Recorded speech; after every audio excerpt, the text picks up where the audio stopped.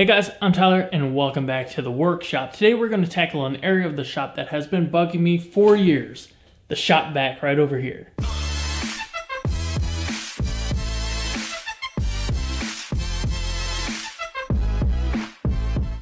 So this is the situation beforehand, and as you can see, it's not very good. For those of you that have been following me for a long time, you know that I've wanted to have a vertical solution for all of this shop vac apparatus for the longest time. Today I'm going to be using this hose reel from Rockler and some 1.5 inch shop vac hose to make this vertical solution where we're going to have shop vac, cyclone, and hose above it.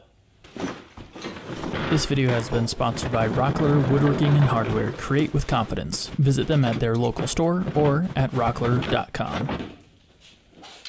Some assembly required. After I was finally able to get the reel out of the box, Ethan and I assembled it using these supplied instructions, which were pretty good. Could have been a little bit clearer with a few steps what I was able to figure out without undoing too many bolts. The reel is made to mount against studs that are on 16-inch centers, but the studs in my shop are on a larger center than that, so I'm going to be mounting a 3/4 inch piece of scrap plywood against the studs where I know I have a nice firm mounting point, and then I will mount the reel and the cyclone on this scrap board.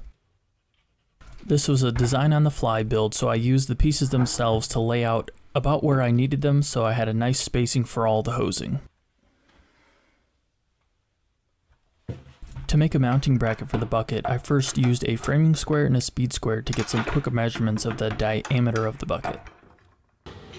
Once I knew the rough size of the bracket, I cut some pieces of scrap 3/4 inch plywood on the table saw and laminated them together with wood glue and brad nails so that I could move right along with the build.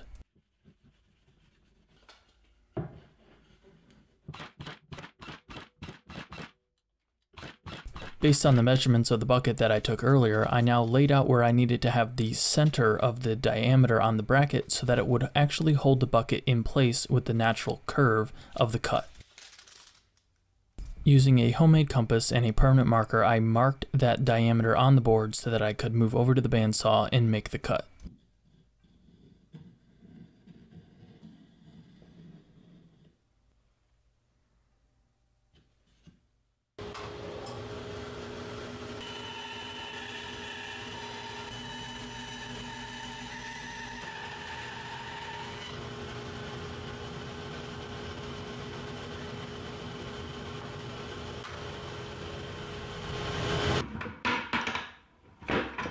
And here you can see how the center point of the circular cut in the bracket itself was set back further so that it would curve over the bucket and hold it in place.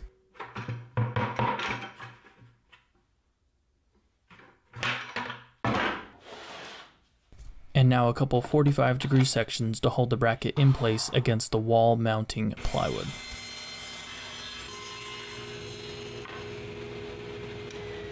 There always seems to be a place for pocket holes, and this project is no exception. I will be using pocket holes to mount the bracket onto the wall and to hold these 45-degree sections against the bucket bracket. And everything is assembled with wood glue and 1 1/4 inch coarse pocket hole screws.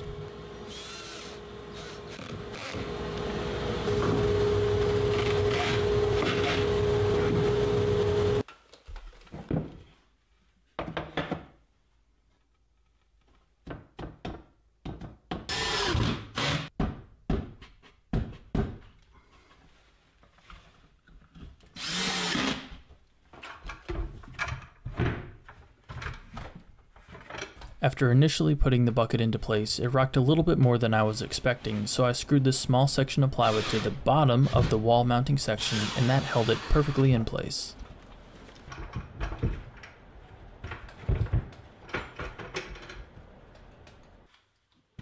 The Dust-Right hose reel comes with some nice heavy-duty bolts so that you can mount the reel onto the wall. Here we are mounting it right into the plywood since it isn't directly into the studs as it would be on a normal 16-inch center stud situation.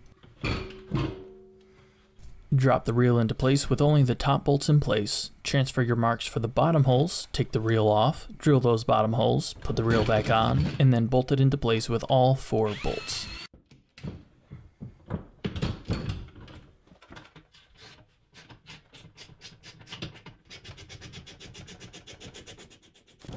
If anyone was curious, this reel will hold 40 feet of 1.5 inch shop vac hose.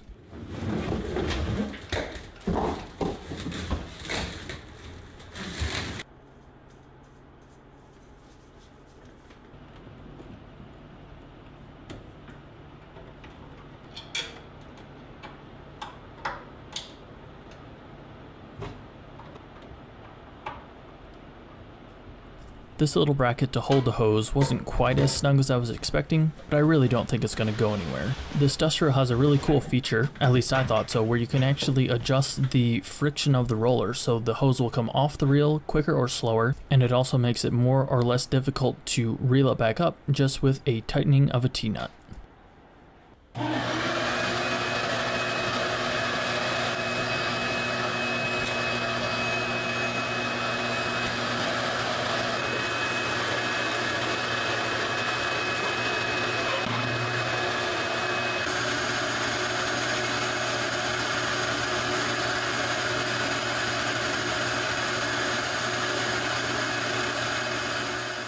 Well, there we are, guys, and what a huge improvement. Right over here, I'm able to hang up all my table saw jigs. I'll get around to that, and it is so nice to have that 40-foot reel of hose. I can get to all corners of the shop that I was not able to reach before. Yes, there is a little bit of suction loss, but I'm able to pick up everything that I had over there, and the Cyclone is still able to separate, so that is good in my book. Rockler does recommend that you have at least a 5 horsepower shop vac. I have a 5 3/4 horsepower, so I should be good there.